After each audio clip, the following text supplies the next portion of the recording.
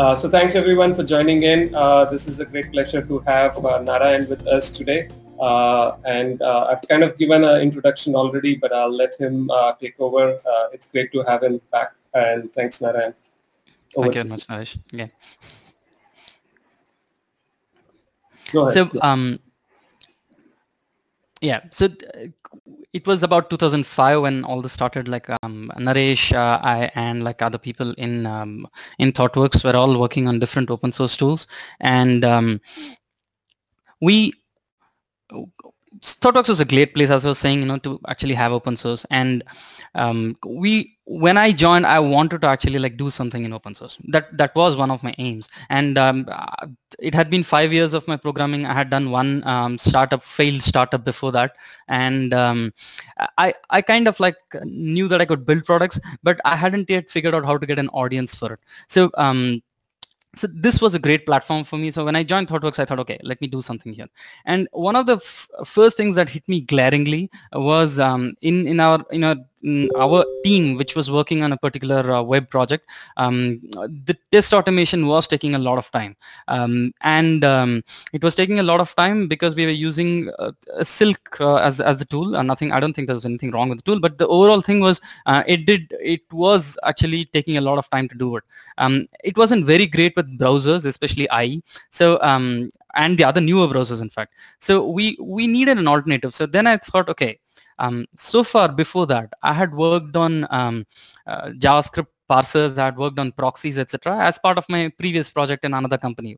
We had done a co-browsing product, and because of that knowledge, I thought, hey, I knew a lot about JavaScript at that time.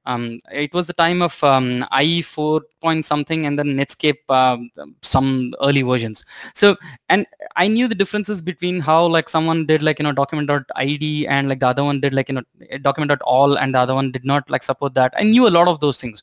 So what I thought was, let me actually look at Selenium and see if I can contribute to that. So that was the start of it. And when I looked at Selenium for our particular project, Selenium at that time was in frames on there would be a top frame, and then like underneath you would have your application opening. And the application that we were working on had frame breaking code, which means that you do something like top dot location is equal to self dot location, which kind of blows up the frames and then opens yourself in the top window. Now, when that happens, the Selenium thing no longer works. So I thought, hey, this is a perfect place to put in the proxy and the JavaScript injection and make it work. So that was the start of Sahi. And we had some discussions with the Selenium folks, but given I was in India, they were in Chicago, and it wasn't so easy to collaborate. And there was an energy that was in me to actually like go ahead and do it myself. So Sahi started like that, and it was used in a project. It was fairly well received. Then it went up fairly well, and on SourceForge, like it went up to rank 26 in like about hundred thousands of projects. And then and I kept working on it, but there were some things that were very different between Selenium and Sahi. Okay, and so different that we took absolutely different paths. We did a lot of technical decisions which are different from Selenium. We took a lot of commercial decisions which were different from Selenium. And today when I look back, it is an interesting thing to see like where we are both placed. So this talk is a little about how the whole thing happened. Now, so let me just bring up a slide. This is the talk about the tale of two automation tools, Sahi Pro and Selenium. So it's not just Sahi Pro, it's the evolution of Sahi and Sahi Pro and then Selenium. So as I said, Sahi is an open source test automation tool, web test automation tool. It started out like that. It started in 2005. The principal mechanism of automation was to use a proxy to inject JavaScript into the browser, and the JavaScript had full access to the DOM, so we could actually navigate to the different elements and identify different elements, and then we would perform actions. Now, the actions were performed using JavaScript events. And so JavaScript events had a good advantage that it was inside the browser, and if you actually did the simulation right for all the events, you could actually do a proper automation thing without needing the browser to be in focus. So that was one of the things that happened there. Okay. See, a lot of times, like the decisions that we make on like what the technology should be for a particular solution is also dependent upon like what you know at that particular point of time. So for me, I was good at Java, I was good at like networking proxies, etc., and I was good at JavaScript. So this kind of like lent itself to taking a solution which was based on these things. So that is how the solution started off. And as it evolved, right, like so from 2005 to 2009 I kept working on Sahi. So it was an open source project. It was actually like I was pretty much the main contributor to it over the whole time. And I kept working on it, so as a part-time thing. So I had a forum that I had set up, like, and people would ask questions there. I would respond to them, and I had a good reputation of being responsive to the end user. So it's eventually in 2009 I shifted to a commercial version. So I'll talk about like why we did that, etc. But so far the timeline is something like this. In 2005 we launched Sahi. It had in the first version that we actually took out, it had a recorder, okay, and it had automatic reporting and ant integration. So the first release itself, like, we integrated with cruise control in our project and made it work with the continuous integration system. So around 2007 we added Ajax was picking up quite a bit, so we added automatic waits. Automatic waits, basically the way we did it was to hook into the XHR request, HTTP request object, XML HTTP request object, and listen for callbacks, and basically put a wrapper over it and figure out like when something starts and ends, and then based on it go further with the next step. In around 2009 we introduced the concepts of near, under, etc., near, left off, right off, etc. So the near was the first concept we actually introduced. Near is a pretty cool concept in which an element is identified with respect to something near it. Okay, now why was this actually important? One of the main problems of browser or any automation has been to identify elements in a way that it can be rerun every time. Now user interfaces may have buttons which buttons or like elements which are meaningful by themselves, which could be that, okay, it's a button like a login button, okay, so you don't have too many of them. You'll have like one or two login buttons, and most probably the first login button, the second login button are like interchangeable, so they don't have difference in functionalities. So there is no ambiguity in that, so you understand that both of them do the same thing. Now the other thing that could be there is something that is repetitive. For example, a checkbox near to select a list of emails. Okay, so if you have a list of emails and you have checkboxes near each one of them, the checkboxes, like, if you were to identify it by themselves, like, it doesn't have much meaning. The meaning comes in when you say that the checkbox is near this particular subject. So then it becomes meaningful. Now the thing is, the user interface, which is what we are trying to automate, okay, the user interface is almost always unambiguous, because if you actually have a confusing user interface, the end user will not be able to use it. So one of the things that happens with the user interfaces is that it comes out as something that almost every element is unambiguous, or it performs the same function without any, it is not unique, it is the same as the other. So this pretext is actually like this premise is actually very useful when you're trying to automate or build an automation tool. So you say that, okay, is this element significant by itself, or is it significant with respect to another? So in just these two things you can actually make everything automatable.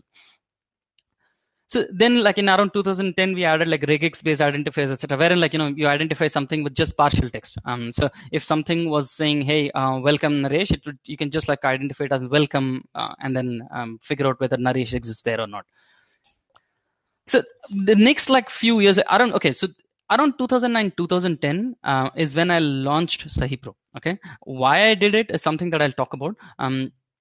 But we launched Sahi Pro, and over the next few years we actually added a good editor, frameworks in it, like much better reporting, and other things, and also like keeping pace with like HTML5 based developments. There was a lot going on at that time. Around 2017, like, we added Windows and Java application automation. So now we are actually like going ahead, or beyond like what we are talking about as Selenium versus Sahi. So we went on to become not only just a browser-based automation tool, but also like do Windows automation, Java automation, mobile automation. So in 2018 we added mobile automation. 20 we added SAP automation. We added other features like auto healing of scripts, intelligent suite analysis, optical character recognition, and image-based identification, etc. So what happened over time was we realized that just having a browser-based solution solves the web part of it, but when we were actually selling as a commercial tool in enterprises, they had lots of interfaces that they wanted to work with. Now when they were working with a lot of these, so we didn't want them to learn new things to actually be able to automate another technology. So as far as like we are concerned, it's a user interface is a user interface. You have like, and your inputs are basically the keyboard and the mouse, or like in time sometimes when you're like swiping, okay. But apart from that, it's pretty much constant that you're going to enter text, you're going to do a few actions. And for that, like we say that as an automation tool, everything else is the same. It's only the engine that needs to actually change between these technologies. And so we just build these engines for each one of these technologies to be able to automate all. And as an end tester, the experience would be the same. So they would have a recorder, they would have the same kind of like editor, etc. They can use like different like the identifier and the object spy to identify different elements. Use the same accessor repository or object repository. It's pretty much the same thing, except that like they will see a set mode Windows or a set mode Java in between their scripts. That's all that changes to them. Of course, the identification mechanisms between these technologies are very different, and we get into the runtime of each one of these to figure out what is the best equivalent of a DOM to actually be able to traverse and find things. Okay. So the points of divergence between Sahi and Selenium. First thing was the philosophy itself, and after that, like there were this object identification, event simulation, automatic waits, recorders, the importance given to coding itself, and then like some things about like whether the W3C standard, Webdriver became a W3 standard, and our take on like what it was to actually be open source versus commercial, and community versus dedicated support. So philosophy itself, right? So we were very focused on testers. Okay, so from the first day itself, the solution that I wanted for my team at that point was that we were like developers were doing a good job of like, this is ThoughtWorks, remember, like so we wrote unit tests, we did a lot of like whatever tooling it needed to actually make our code as clean as possible. We were pair programming, so the developer efficiency in testing was in developing was pretty high. Okay, and also like the unit level testing and the deep dive testings, they were okay. But when it came to looking at it from a higher level perspective of the domain of like being broad enough to look at the overall thing, developers are not that great at it. So this is as a developer, I know that when I actually am like working on a problem, I'm going deep down into that code, into that particular line of thing to actually make it work.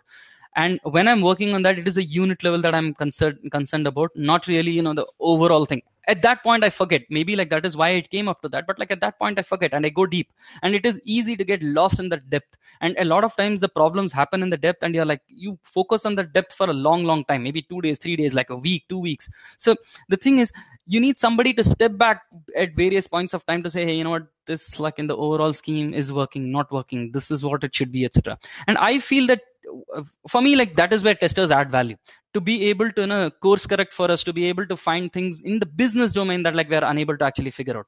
Now, oh, by the way, like this is something that I need to say, that I'm a developer, I'm not a tester. So I like it is the reason I actually wrote a testing tool is to make the overall development lifecycle faster. Okay, and it doesn't mean development lifecycle only means developers, but basically everybody involved in software making should like be able to speed it up and make it as like frictionless as possible. So that is what like was the original idea behind doing this. And as a developer, or like as a team member, right, I want things to move as fast as possible. Now when I looked at the best testers I knew in my career, okay, I really appreciated people who would bring out some behavior or some some bug which is at the application level, which is at the business level, that we hadn't thought about. Because developers are good at finding and fixing and debugging and small things at the low level, but at the fundamental level, if something is broken for a business, the testers need to bring it on. And I have immense respect for people like that. So to be able to enable them to do automation, so for us, it was, hey, automation is super dumb. Okay, you already know what you need to do. It's only that instead of delegating it to a junior to actually keep doing it again and again, you just automate it, and it'll nicely fit into the overnight runs also. So you don't need to spend any time or effort in doing that. So that is the overall philosophy with which we built the product. So for us, anything that actually eases the effort of the tester, be it recorders, automatic reporting, building of frameworks, these all, we think of it as a tool problem, as something that should be part of the test automation tool. So when a tester picks it up, we want the best testers, who are business testers, to be able to pick an automation tool and be able to run with it from day one. Now, how close are we to it? We're pretty close, but the thing is, that has been our aim. Now, this is fundamentally different from what Webdriver wanted to become. So Webdriver wants to be a browser automation library, right? So this is fundamentally what we aim to achieve out of these two things. Okay, so and for us, code is, if it's like saying, okay, hey, you could write a program to do this mathematical calculation, or you could use Excel to do that mathematical calculation. Now, I believe that Excel is the equivalent of our automation tool. So you don't need to write programs to do it. You need something that will abstract out the problem and give it to you in a very easy way of doing it. So that's what we are trying to do. Okay. So this, I don't know if you want to see it, but it kind of is a testimonial that we had little or no experience with test automation. Sahi Pro made it easier to get us started, and we were able to see a success very quickly. So this I put in just because not many people know of Sahi, and when I'm talking about it, and given that it is not very popular, do you really believe what I'm saying? So this is just to actually say that, hey, yeah, it is good, right? I'll leave these here. So okay. The other thing that we were okay, so as a test automation tool, okay, so there are these higher level things of frameworks, organization of test, execution controllers, etc., reporting, etc.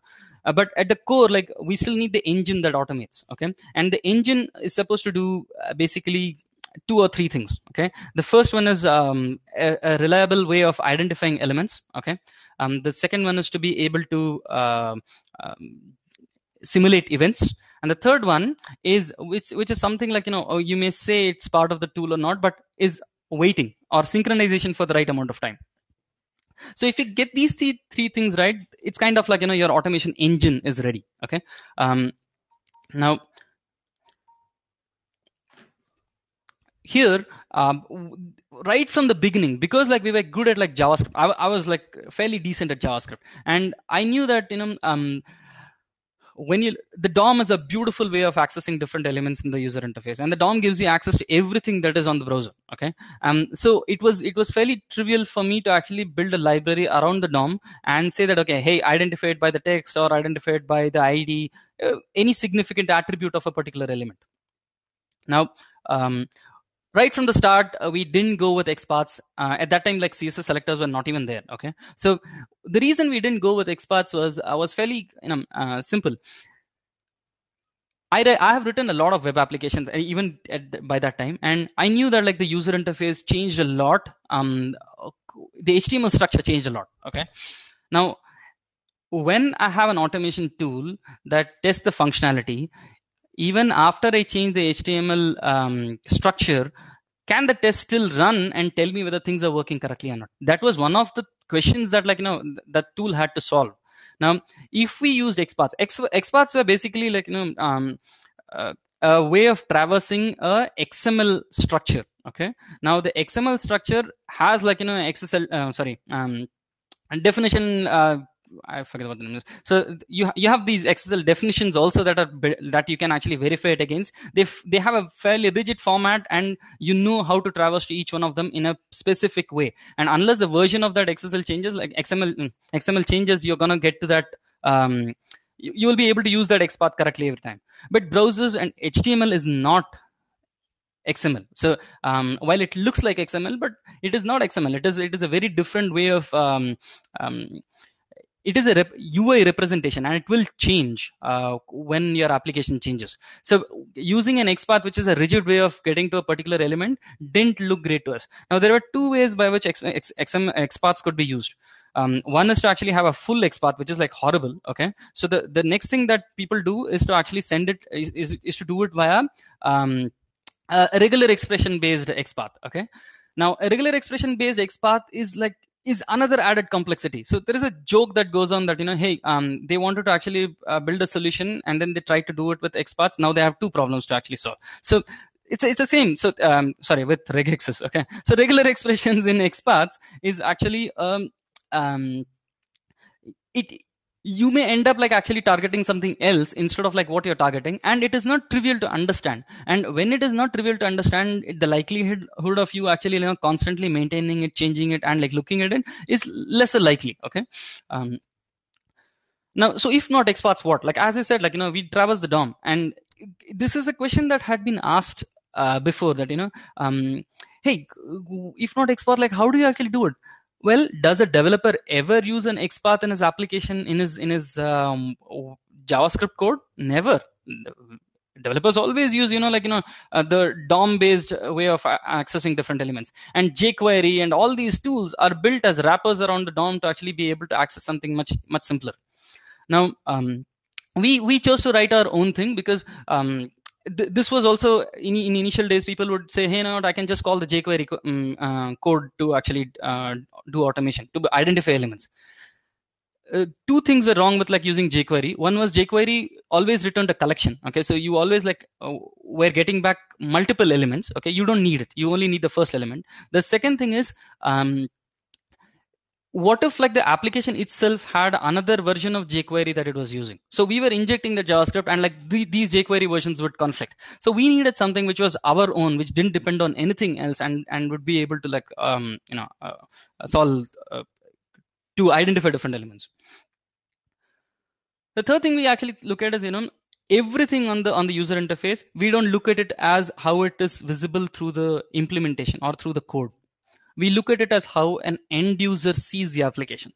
So for example, in HTML, if you actually say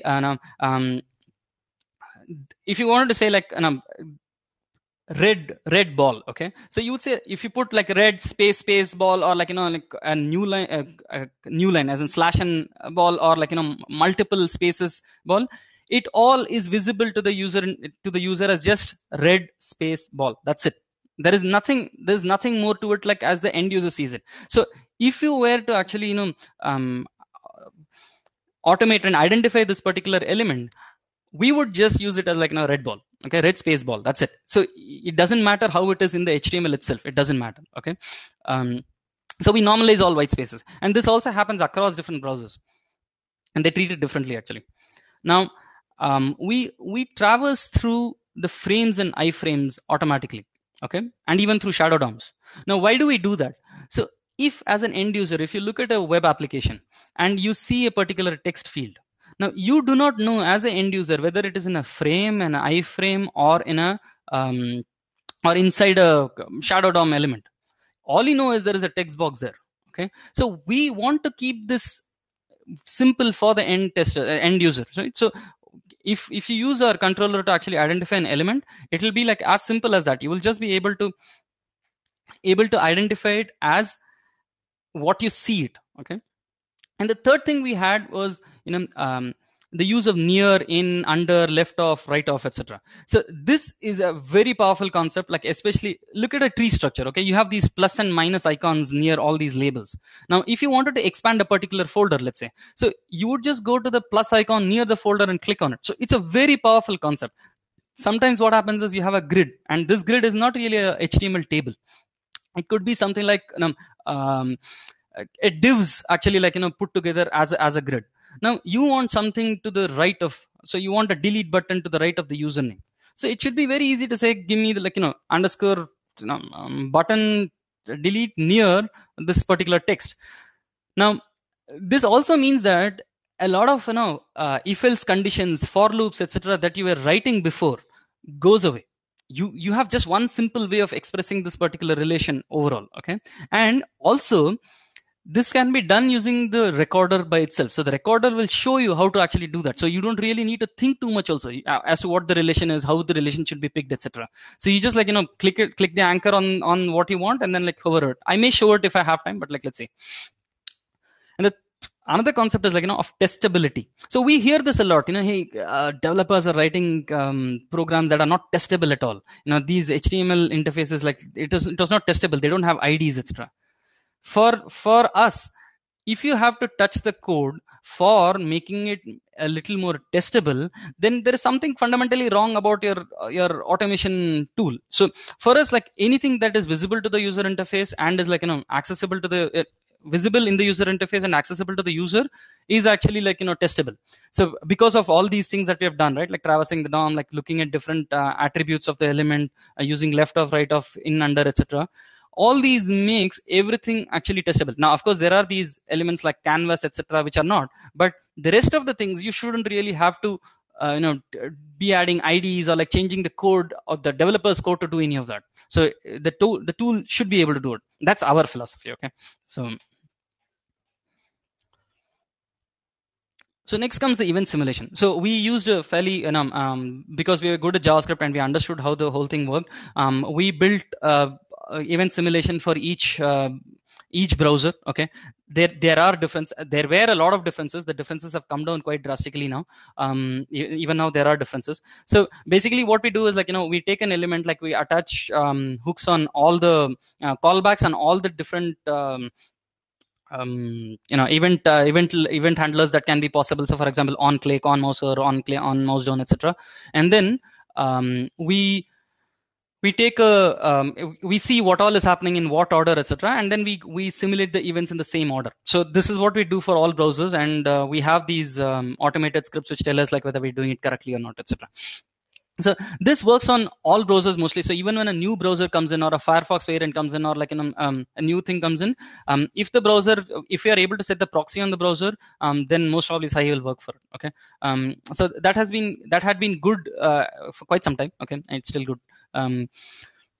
And we kind of where things couldn't be done via JavaScript, for example, file uploads, file downloads, etc., we let the proxy intervene and do that. So for example, for file uploads, there are three different ways we do it right now. One is to actually do something to do with data transfer object. Okay, so one thing was that I don't remember exactly what our implementation is right now. The second one was to be able to use native events for those file uploads. The third one was to actually delegate it to the proxy to be able to upload those the content of the file to the end server. Okay, if those don't work, of course we fall back to the OS level native events.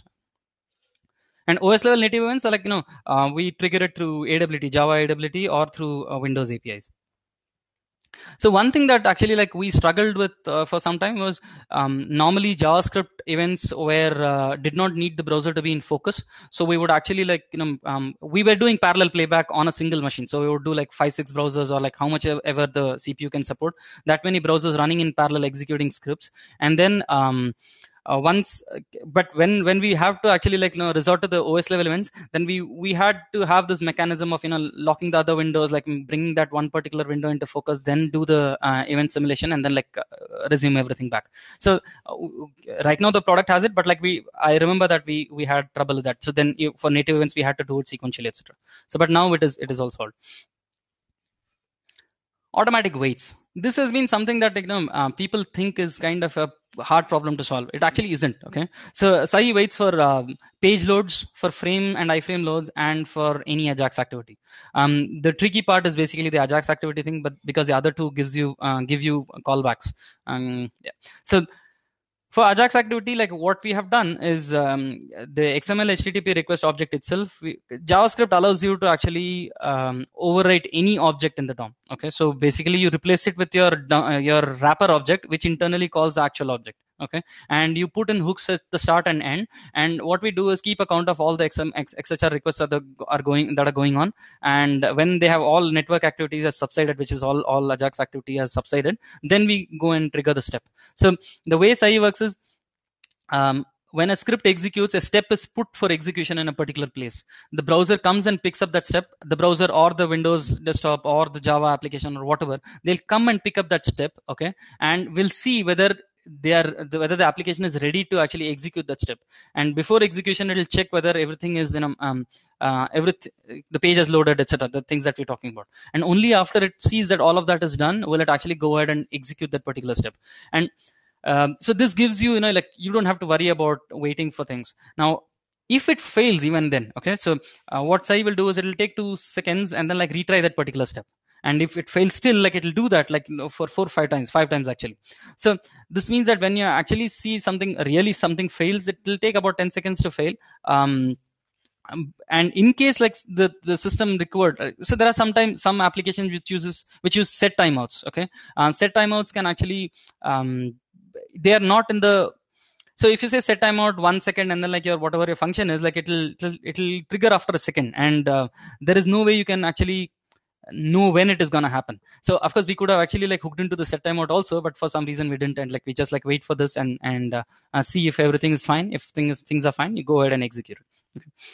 So all these 3 things that we talked about, right, kind of makes Sahi's tests are not brittle. So you don't hear that word so much with Sahi's automation scripts, which actually like has been. I think that there is a misconception that like automation is inherently brittle. It is not. And all this talk about, hey, the pyramid and like, you should like write the minimal number of things at the top, etc. They're all fine, but the end user is actually interacting with you from the user interface. There is a high level of importance to that particular, small apex, like which is the automation test. And getting it right and having a good suite that can actually like go through your interactions is a valuable thing. So the industry has like kind of moved, saying that not moved really, like, but they kind of like say, what, hey, we'll only do API testing, we'll only do unit testing, like these things are brittle. It need not be. You just like it can be. It is a solvable problem. It can be solved. Now recorders, okay, another one of those maligned little things which are like super duper awesome. So we have had recorders since 2005, and it makes life super easy for the test automation guy. Okay, in fact, for the tester, I shouldn't say just automation guy. Okay, so one thing that recorders do is like you don't need to know everything before you can start doing something. It gives you a good stepping stone. Okay, and because like Sahi doesn't need weights, you don't need to introduce anything. Because it doesn't need XPaths, your object identification is already like much easier. There are places where you will need to manually intervene to do the near and in, etc. But like those are like much lesser places, and we have ways of actually making it very easy. And even simulation, you don't have to worry about it too much. So if as an end user, if you're clicking it, that's it. We don't have to see whether you're mouse downing it or mouse upping it, like, right? So like you clicked it, that is what you did with the mouse. So we just like handle everything internally. So because of this, the recorder works very, very well. Like you can go like 70% of your way with the recorder. Now of the way of automating the flow, okay, not really organizing your code. Now as I said, like good recorders with smart identification, they can remove the need for writing code for automation steps. They can do it pretty much. Okay. And Sahi Pro has recorders for browsers, desktop, mobile, and every technology it supports. Okay, even for our API automation, like you switch on our network logging in Sahi, you do your request responses, and you can actually import that request into the API thing, into the API testing part to build your test cases for that. So recorders we feel are like super important, and because we have worked closely inside the technology, inside the like runtime of each technology, we can get really good identification mechanisms, fairly fast, not too slow, and across all these technologies. So there are a couple of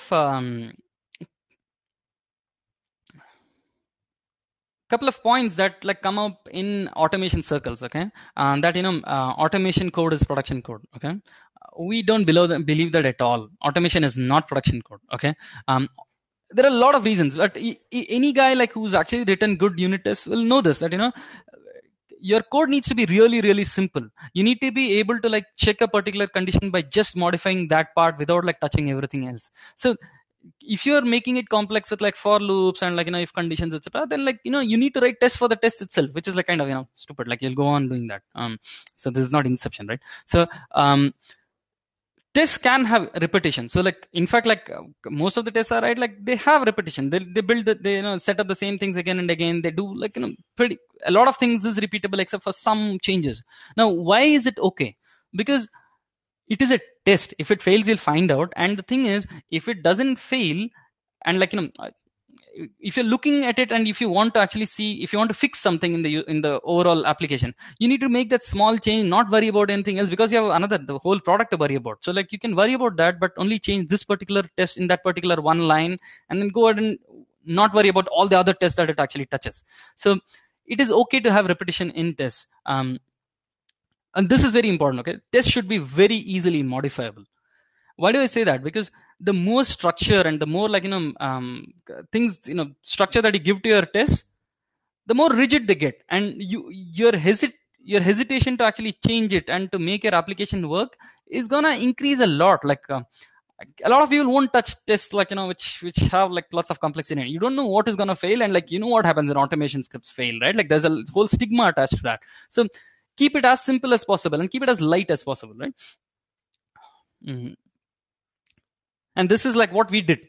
We realized that most automation tool functionality can be productized.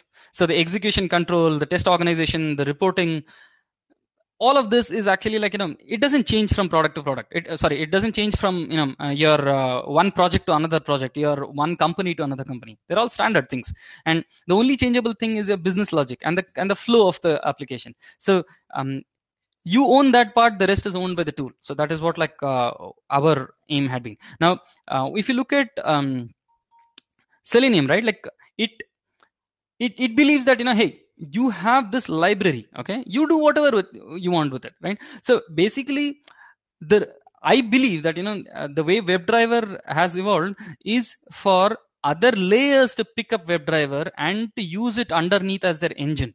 Now Webdriver gives you the freedom to build any kind of tool that you want that suits you, okay. And while like we believe that hey, just take the whole tool, just use it as it is. It's very simple. Like you don't need to be an expert to build that particular layer. So you can just like go ahead and test your automation, test your application. So this is another thing that is kind of a FUD in the overall automation world. The automation and application code language has to be the same. Hey, the testers and the developers write code in the same language, and it makes it all easy to actually make it work. Honestly, it's not at all useful. One of the first premises, like, okay, so your application was built on PHP from an old time, and then now you want to move to Node.js, let's say. Now, if your tests were written in PHP, like, will you be able to actually run it on the Node.js thing? If you are actually like sharing models and other things in that, like, then you're kind of like, messed up. You can't do it. And the most critical juncture for like where your tool should be, useful is when like, you're, when you're actually doing such a big port. So it is kind of very important that like you keep these mutually exclusive. It is okay if the tester actually like works in his own silo with his team. The point is to actually have enough trust between the two of you to actually say that, okay, hey, what, I built this, is it working, not working, okay, and have communication. But the code level sharing is not at all necessary. It also like makes it very tough. Somebody changes something, the tests fail, you don't know like whether it failed because of the development code or because of your own test code. It's just a mess. You shouldn't get into it. They should be like in different, I would believe, different silos. They should like work independently of each other as far as the code goes, but talk to each other as a team would. The other thing is, this is like, if an end user did not need to know your programming language of your application, why should the tester know either? So the tester is like, if you're talking about functional testing, okay, functional testers don't really need to know that. And we kind of like, kept it simple. So initially, one of the selling points of Selenium was that, you have drivers in all different languages. Okay. We didn't really we didn't need that. So we said, okay, what, we'll only do JavaScript. But then like there were other people who were integrating us into their like, RPA tools or like other tools who needed a Java driver. So we also have a Java driver along with it. But overall, like we kind of say, hey, which is the simplest language out there? JavaScript. Just use that. Okay. Okay, this is another thing that like I've never like figured out why it happened like this. So Webdriver is a W3C standard. Okay, if browsers really wanted to adhere to standards, they would have done it for the HTML part, the JS part, and the CSS part. The reason there are so many differences is because each one had wanted to be, have an edge over the other.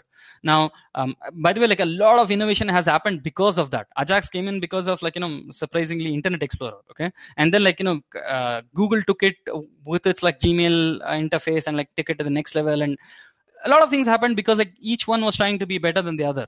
So now, to actually say that, okay, they will all adhere to a particular standard was questionable. And now like it's like, hey, forget like the standard. You have only one browser, one browser engine now for all of these. Edge, Safari, everybody has moved to what is like behind Chrome. So, but the thing is, our belief was, you didn't really need a protocol, and we didn't believe that like people would actually do that. And an early warning sign was the Marionette driver coming out of Firefox. They wrote their own WebDriver modification of the protocol and did their own thing. So it is not easy to actually have something like that. So we say that, hey, we will stay aloof of the browser. We will actually like, look at, we will ensure that the customer gets a good automation tool irrespective of how the browser is changing. So that is what like our focus had been. So that is something that I have always questioned, like why is it W3 standard? Okay, this, I think I'm almost out of time. Okay, so there are just two things that I would say why we moved away from open source. The problem needed a lot of time, okay, and effort from us to actually keep pace with the technologies. Browsers were evolving really, really fast, and I couldn't do it part time, and I liked the problem, so I wanted to do it full time. So I said, okay, I need to figure out a way of making money out of this. The other thing that happened was like because our tool was focused towards testers, we realized that they could figure out bugs, they could find out like feature requests that they needed, but they couldn't really contribute because like we were targeting people who couldn't really code too much, and they wouldn't be able to contribute via code. So it was okay. So it was good that they at least contributed in how they used it, right? The third thing was like it was a lot of like ego management that you had to do when you actually pulled on contributors. They had like different visions. You had to actually manage all that, and unless like we were working closely in a team with each other, facing each other, these things have their own problems. So it didn't really work out. So support was like another thing that was really, really needed. And what happened was like many of our customers had very specific problems of their application or in their environment. So they wanted to show like what it was like to actually what that problem was, and they wanted to get our fixes for that particular problem. Now we couldn't do the open forums, and like we had to like figure out like some way of doing it. And at some point there were more people wanting support than I could. Okay, so I needed people to actually like sit there and do that. And there are NDAs to be signed with a lot of organizations to say that okay, I saw it, but like I'm not talking about it, etc. So there are these things like if you when we went commercial, we could do all that. So one thing that I found about commercial software was it was true and fair, which is like kind of interesting to note because it's involving money, right? The bad thing, but it was very simple. There was a simple contract. If you needed our support and like if you like the software, you pay for it. Otherwise you're free to use it. You're free to not use it. And we could concentrate on people who really paid for it. We didn't have to worry about like how we were talked about on the internet at all, which actually is a big problem in the sense that people have opinions, and the more popular like something is, like the more opinions are in favor of that. So you don't really like there is not much you don't feel good in that overall atmosphere. So you kind of say, hey, that's all, like, the overall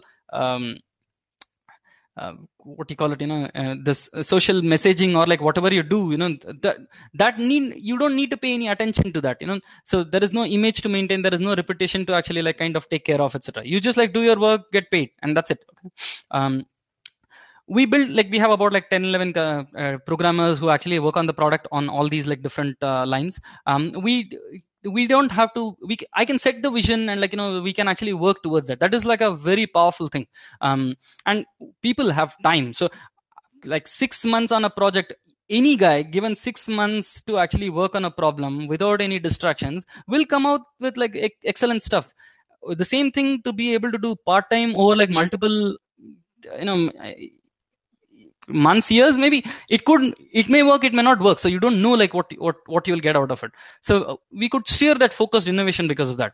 We could pay for a customer support team with online meetings, 24-hour response time, etc. And we have stayed bootstrapped because like, we wanted to stay close, true to the essence of like what we were trying to build.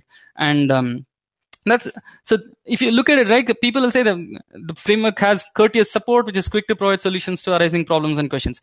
Sahi Pro's maintenance and support efforts are unbeatably low, right? So, and if a problem should occur, the support is able to solve the problem very quickly. Now, why am I actually bringing this testimonials here? Because I have been bashed on the internet, and like people have said, hey, if only you had a bigger community, we would have actually like picked your tool. My point is that you don't really need a bigger community. You need to solve the problem right. You need to be able to help people in whatever way. And if doing it via a closed commercial support actually helps the customer, go ahead and do that. Like, there is no real, it's not like, hey, open source like the holy grail and you have to do that only and you can't do anything else. Nothing, right? You have to solve the problem, right? So that's what we chose. Okay. Now, the trade-offs of going commercial, no fame. This like nobody knows about Sahi actually. Like, nobody talks about it. Okay. But overall, right, while it matters in the sales process, most of the sales has happened through word of mouth. Okay. Now, if it was more popular, it would have been nice, but like, honestly, like when we were doing that, it wasn't the best thing that like, it wasn't really what we needed. Okay. So as I said, like word of mouth, that's how we spread, and we can't afford marketing in a lot of places because we are bootstrapped. And as soon as we went commercial, conferences expected you to pay because you're a commercial company. And honestly, like as I say, I'm written here, conference talks scare me. So I was like, okay, that okay, I don't pay, I don't talk. That's it, fine. So our vision is to be a good solution, not necessarily a famous one. This, like, okay, all the things I'm saying about fame here, right? It could be very well a case of sour grapes, right? So it's you're very free to actually like ignore all of this. But that's what I'm convincing myself of right now. So was this overall thing a success for me or not? Yeah, as it depends on your personality, right? Like, I don't want to engage online, argue online. I don't want to manage people too much, and don't want to have like any social positioning, etc. So it's kind of it keeps it simple. I have my time to do like things that like I like. My team has like all the freedom to do whatever they want. It makes it like very simple and clean. Okay. So for us, like, it feels like it's not bad. Okay. As I say, like, going commercial help me and my customers. Your mileage may vary. Okay. So that's the difference in the overall path that we had taken, right? So we took a lot of like different technical decisions. We took a lot of commercial decisions on how we wanted to go, and that's where we are. So if somebody wants to learn Sahi Pro, they can go to academy.sahipro.com. I think it will be up in a couple of days now, where we have these tutorials, etc., and like a free license, etc., for learning. But otherwise, like these are the things. Yeah, so that's it. I think I overshot by quite some time. Sorry about that. All right, awesome, Narayan. Thank you so much. Thank you very much. From the first day I met till now, I love your energy. You're opinionated. That's what makes someone what they can do, right? Like it's amazing. So again, appreciate that and appreciate you coming and sharing without any what should I say? Sugarcoating things, just putting it out right. That's your personality. I've known you that way, and I appreciate you remaining that way on screen as well. And you put out things very, very nicely in terms of what your thought process is. I'm looking at the likes here, and it's just amazing. Almost 4,500 likes. Thank you. That just shows that people do care for authentic, content from you coming directly. And again, I think both these products are great. They have contributed massively to the community and help each other, right, in terms of ideation, in terms of taking it forward. So again, thanks, Narayan, for joining us. I know it was a difficult talk for you personally. Walking this borderline is very, very hard, and you did a fantastic job. So thank you again for joining today. I'm really sorry, folks. We are out of time. But Narayan is going to be available in his speaker lounge or the VIP speaker room. You can please take the questions over there, ask more interesting questions to Narayan.